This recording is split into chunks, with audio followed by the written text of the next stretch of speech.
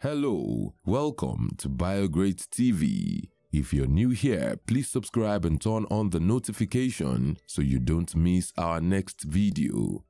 History of the Mandingo people and their cultural practices. Mandingo is a West African tribe that is also known as Mandinka, Malinke, Maninka, or Manding. The Mandingoes have a direct link with the ancient Central Saharan lineage and are Africa's most prominent ethno-linguistic group. They occupy various locations such as Sierra Leone, Liberia, Burkina Faso, Mali, Senegal, Mauritania, Gambia, Guinea, Guinea-Bissau, Chad, Niger, with a total population of over 11 million people. The Mandingo people are a branch of the Mandé ethnic group, which encompasses a number of other ethno-lingual communities such as Bozo, Kpelle, Ligbi, and Bambara. They speak Mandinka kango from the Niger-Congo family of languages. The Mandingo people are descendants of the inhabitants of the Mali Empire. However, some claim that they are actually the original inhabitants of the legendary ancient city of Djenné-Djenno, which dates as far back as the 3rd century BC.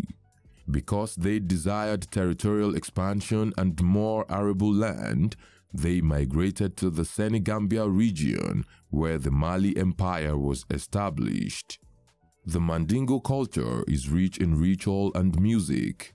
They have an age-long oral tradition in which they tell stories, proverbs, and teach songs through griots. They particularly pass down oral history through music, and this has made music one of the most distinctive components of their culture. The Mandingo are popular for their drumming and kora, their unique musical instrument.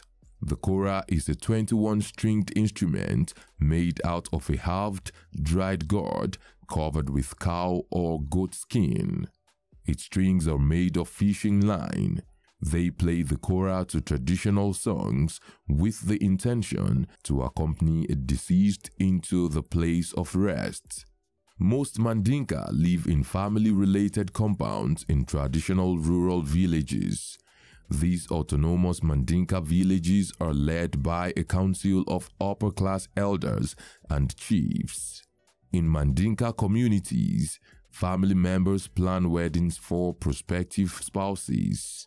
The suitor's family sends bitter nuts and kola nuts to the male elders in the intended bride's family. Acceptance of the gift triggers the beginning of courtship. A Mandingo man can have up to 4 wives as long as he is capable of caring for them equally. The first wife in Mandingo homes has authority over other wives, while the husband is in control of the entire home. The Mandingo believe that the crowning glory of any woman is her ability to birth children, particularly sons. Mandingo children are named on the 7th day after birth, usually after a prominent family member.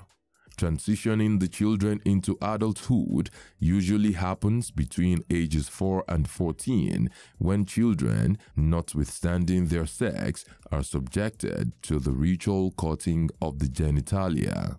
The boys remain in the bush for 3 and 4 weeks after this practice.